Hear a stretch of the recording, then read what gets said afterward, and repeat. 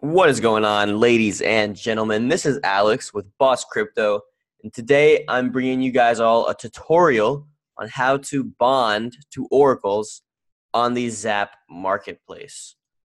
All right, so if you guys aren't familiar with Zap, they are an Oracle marketplace, and they have this unique feature where you can bond your Zap to individual oracles and receive a sort of subcurrency known as dots. And each individual dot allows you one instance of data from that oracle. So if you want to get data, say, there's an oracle for coin data from Poloniex. If you want to use that coin data and say your Bitcoin futures contract, then you would need a dot every time you want to use that data, which is going to be every time the price updates, which is, very often. So you're going to need a lot of dots, which means you're going to need a lot of Zap to bond to those oracles.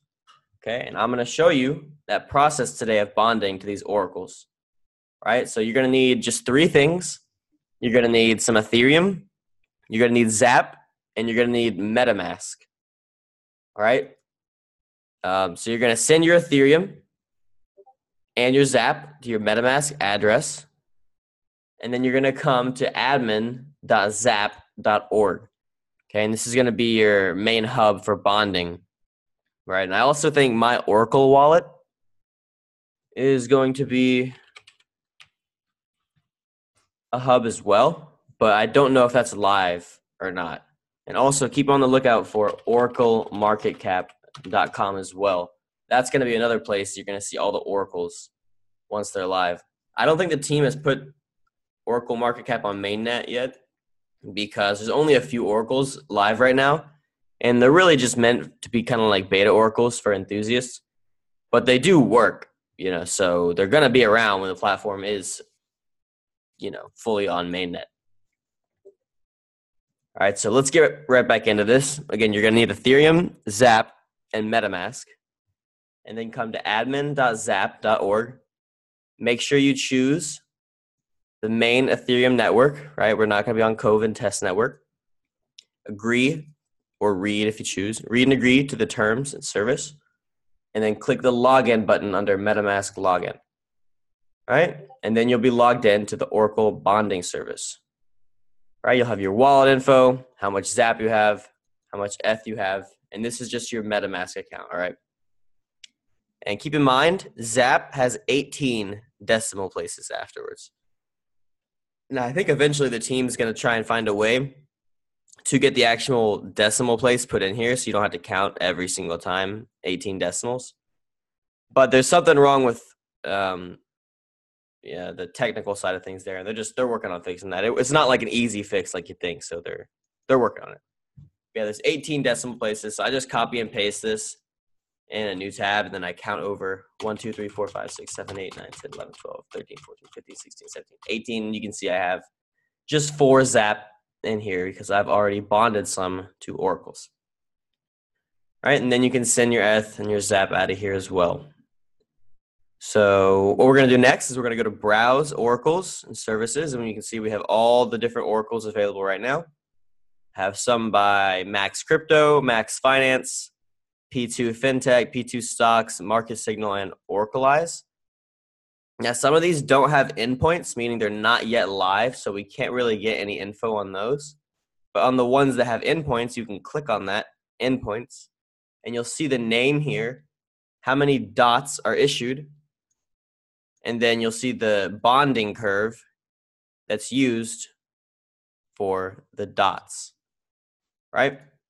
And then if you want even further information, like I want to know, well, what is the Poloniex API? Well, you can click on that, and then it's going to give you all this information for what that is. It gives you the bonding curve here for the price increase of dots and Zap. And then it tells you exactly what it does. It's Poloniex coin price feed. For example, a result might be the price of Bitcoin and USD as an integer instance. And so this is going to take the price of any coin on Poloniex, right? And then up here we can see, right, we see the bonding curve, which is going to be, again, there's 18 decimals, so this is probably 1x plus 7. So each dot is going to be increased by 1x plus 7. And then you can see how many dots you have bound or I have bound, how many dots there are in total for the entire Oracle, how many are currently issued, and how many Zap are bound. And again, if we copy this, paste it in our new tab, count 1, 2, 3, 4, 5, 6, 7, 8, 9, 10, 11, 12, 13, 14, 15, 16, 17, 18. We can see we have 692,000 Zap that is bonded to this Oracle. Right? And we see the provider's address, Max Crypto, and the endpoint, and there's also one for Bitstamp, but we're just going to be focusing on the Poloniex one today. All right, so then to actually go bond to that, you'll go click bond. You'll choose the one you want, Max Crypto, Poloniex API, and then how many Zap you want to bond for your dots. Right, and you can exchange these. You can bond and unbond at any time, but the goal, go back here, the goal is always to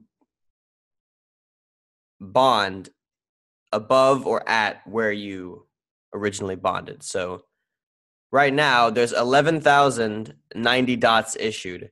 If I was to buy 1,000 of them by bonding 1,000, or not 1,000, by bonding however many Zap it takes to get 1,000 dots, right?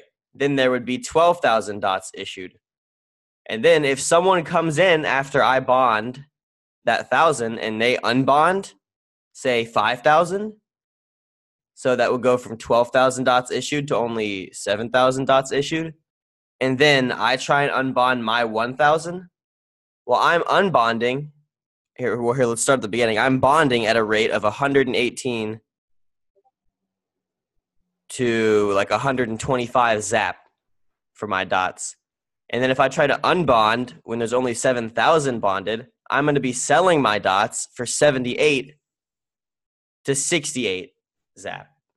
So I will be getting back about half as much Zap for my dots. So this is a speculation game, just like trading, right? This is not something you can just do and get all your Zap back whenever you want. You can make a lot of money off of it, potentially, but you can also lose a lot of money if you don't know what you're doing, right?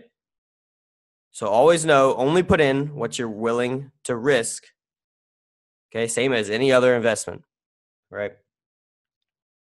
So going back, we're going to bond, choose our address, Poloniex API.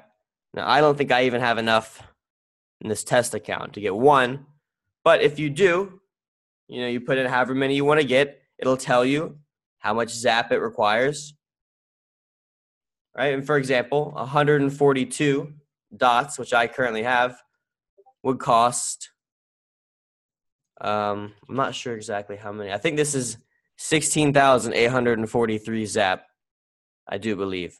And I bought these dots for about 12,000 Zap. So you can see someone's come in and bonded dots since I've bought. So now if I unbond, I get more Zap than I originally bonded, right? But if someone comes in and unbonds 5,000 dots now, this might go down and I would only get like 10,000 or something, right?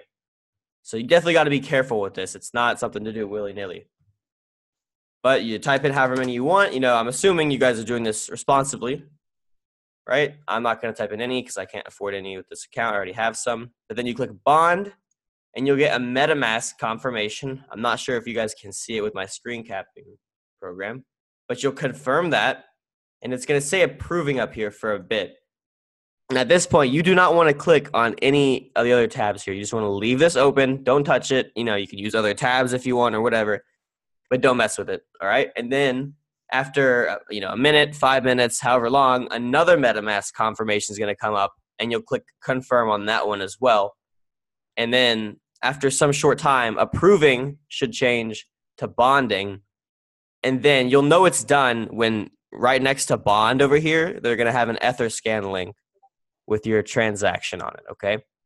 So if that's not there, assume it has not worked yet. And it's not, there's no harm in clicking out and going back to try it again if you want, but you don't want to be having a bunch of pending transactions on your MetaMask, right? So just be patient.